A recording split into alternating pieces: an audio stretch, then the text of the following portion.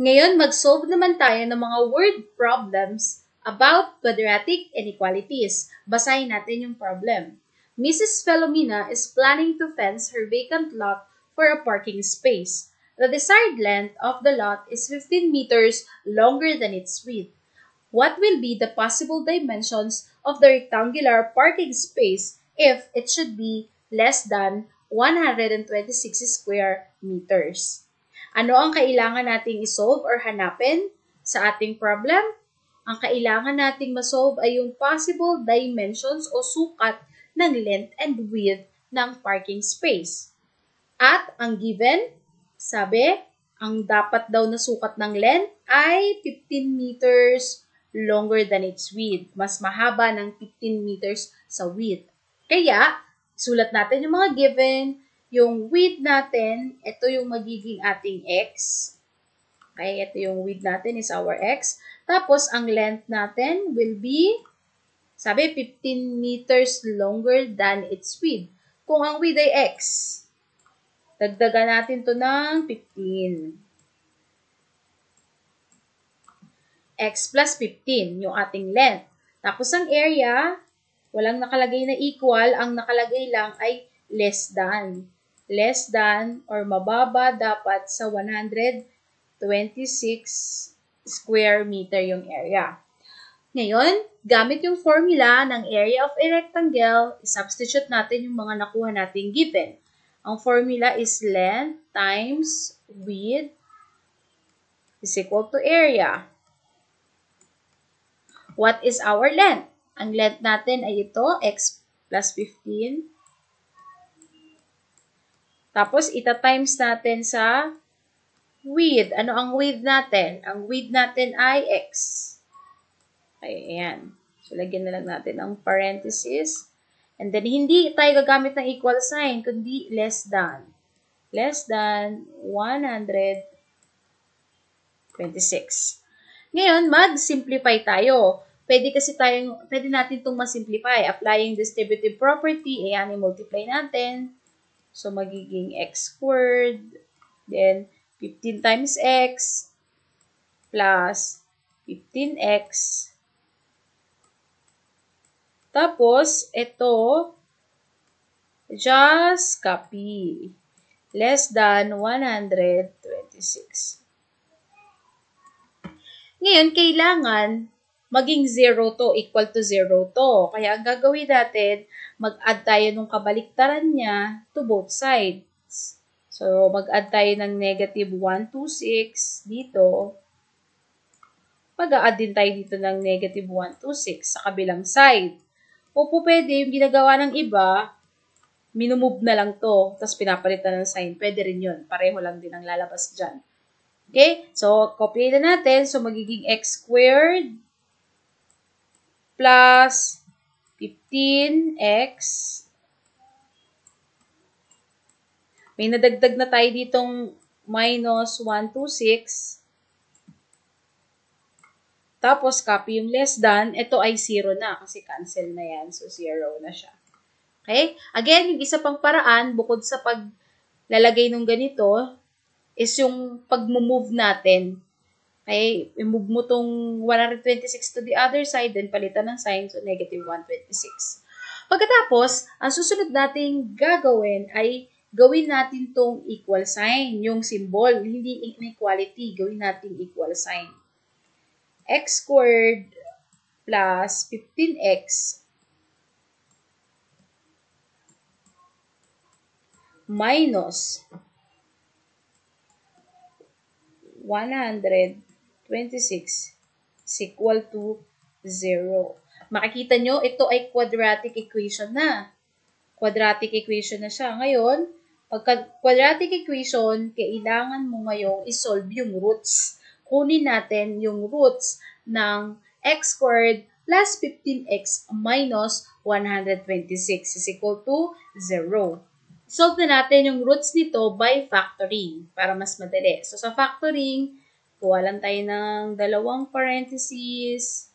Then, i-factor natin itong x squared. So, x times x. Ayan. Tapos, Ano ang factor ng negative 126 na kapag inad mo, ang sagot ay 15? Okay, ano kaya? Tama. Ang sagot ay 21 at saka 6. 21 times 6 is 126. At dahil negative to, so kailangan magkaiba ng sign yung number. So ito, positive 21. Tapos ito, minus 6. And equal to 0. Ayan, di ba? 21 times negative 6. Negative 126. 21 plus negative 6. Positive 15. Ngayon, we will equate both factors to 0. Equal natin to sa 0, yung dalawang factor. 21 is equal to 0. Okay. Kailangan nating masolve ang x. So, mag-add lang tayo ng negative 21 to both sides. Negative 21. Okay. Para ma-cancel out to at maiwan na lang yung x. Ano na ngayon ang magiging x natin? X is equal to negative 21. So, ayan na yung unang roots natin. Sunod, ito naman yung x minus 6. X minus 6 is equal to 0. Ganun ulit. So, mag-add lang tayo ng anong kabaliktaran ng 6. Is positive 6, then positive 6. Tapos, ito ay cancel out or 0 na yan. Matitira na lang ay x. X is equal to positive 6. Okay, ayan yung nakuha natin na dalawang roots. At sa quadratic inequality, ayan yung magiging tinatawag natin na boundary. Boundary natin sa quadratic inequality. Negative 21 at saka 6. Kapag sinolve natin yan o inilagay natin yan sa number line, yan, ito yan. So, ito yung negative 21. Tapos, ito kunyari yung 6. Yan. So, ang solution set natin dito, kung ito ay less than, di ba? Less than ang symbol natin dito. Ibig sabihin yan, lahat ng numbers, so simula rito, sa 21 hanggang dito, negative 21, hanggang dito sa 6, ayan yung mga sakop niya na number. Or, ayan yung mga possible value ng x natin sa quadratic inequality natin. Pero, ang kailangan kasi nating malaman is yung sukat or dimensions ng ating parking space. At ito ang tandaan ninyo sa measurement. Sa measurement o sa mga sukat-sukat, bawal ang negative. So, sa word problem, ang pinag-uusapan o hinahanap natin ay yung sukat ng length and width. Hindi natin gagamitin ito. Simula rito sa 21, negative 21 hanggang dito sa 0, hindi natin gagamitin. Ano lang ang pwede natin gamitin? Lahat ng nasa pagitan ng 0 and 6. Ayan yung mga possible solution natin for our x. So, pwedeng ang answer natin dito para sa x natin sa measurement na less than 126 ay 1, 2, 3, 4, and then 5. So, ayan lang ang pwede natin gamitin na x natin. Tandaan, ang width natin ay x, di ba?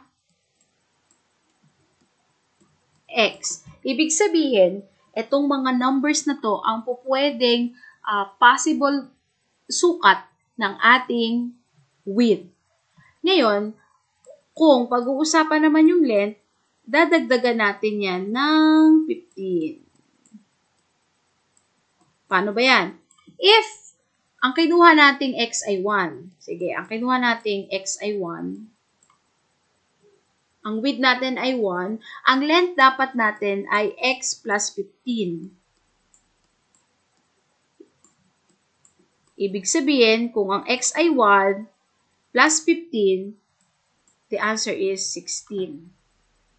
Okay. Pag tinimes mo yan, Pag pinag-times natin yan, 1 times 16, ang sagot ay 16. Okay? So, pasok siya dun sa less than 126 na sukat. Diba? Yan ang sukat dapat less than 126. Yung width na ginamit natin ay 1 times 16. So, pasok siya sa 126. Less than 126 siya. Ngayon, itry naman natin itong 2. 2 naman. Yung width natin ay gawin natin 2. So, x, gawin natin 2. Ano yung length natin? Kung ang x ay 2x plus 15, yan ay 17. Okay. Ngayon, i-times natin. I-times natin itong length tsaka width. 2 times 17. 2 times 17, ang sagot ay 34. Okay, so less than pa rin. So, 2 times 17 is less than 126. Okay. Pag 5, try natin itong 5. Sige, 5 naman. Yung width natin ay 5. So, kung ang width natin ay 5, ito yung x natin, 5 plus 15, ilan? 5 plus 15 is 20. Okay, times nyo. 5 times 20 is ilan? 100. So, less than pa rin sa 126. Pero, i-try nyo yung 6. Try natin, 6 yung gamitin natin na x. 6 times, okay, yung length ay 6 plus 15, 21. 21 times 6, less than ba siya sa 126? Hindi. Kundi equal na siya, di ba? Magiging equal siya. So, ibig sabihin, hindi na papasok doon sa 126 sa less than 126. Kaya hindi natin to pwedeng gamitin. Okay? Hindi natin to pwedeng gamitin yung 6. Hanggang dito lang tayo sa 5. Okay? Simula 1 hanggang 5. Ayan yung mga pwede nating gamitin na sukat ng width. Okay?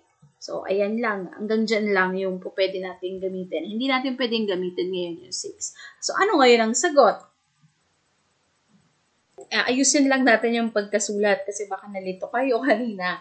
Ayan. Ito na yung nakuha natin na possible values ng x. Pagkatapos, ang width natin, alam naman natin na yung width natin ay x. Tapos, ang length, x plus 15 kasi mas mahaba ng 15 sa width yung ating length.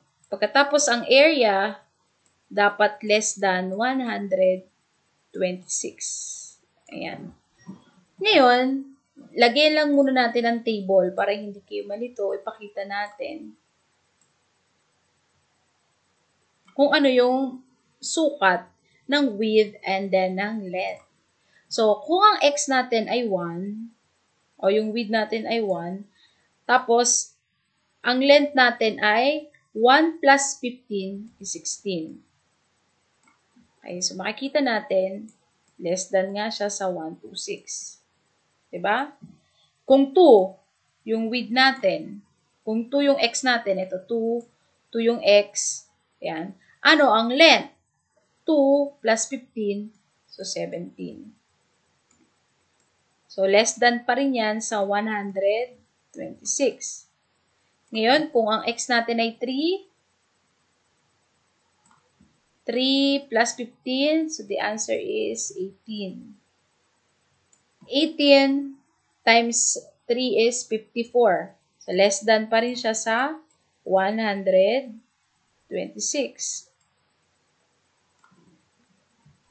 Pagkatapos, yung 4 naman, kung ang x natin ay 4, or yung width natin is 4, ang length natin ay 4 plus 15, that is 19. 4 times 19 is less than 126. Ngayon, pati sa 5, pwede rin. Yung x natin ay 5. Kung ang width natin ay 5, ang ating length ay 20. 5 times 20, less than din siya sa 126. Okay, kaya, ayan yung ating mga answer. Therefore, the possible dimensions of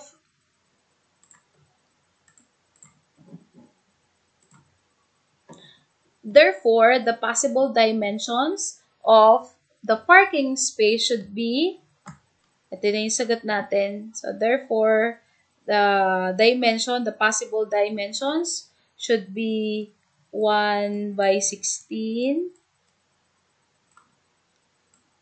2 by 17, 3 by 18, 4 by 19, and 5 by 20. So, ito yung possible dimensions ng ating garden. Ito yung possible dimensions ng parking space. So, dapat ayan yung possible dimensions niya. 1 by 16, 2 by 17, 3 by 18, 4 by 19, and 5 by 20. So, ayan yung answer natin dun sa ating word problem. So, hindi lang isang number ang magiging answer mo doon. Marami talaga. Kasi ganun sa quadratic inequality. Pag inequality, marami talagang solution. Maraming possible answers. Okay? So, ayan. Ayan yung ating magiging answer.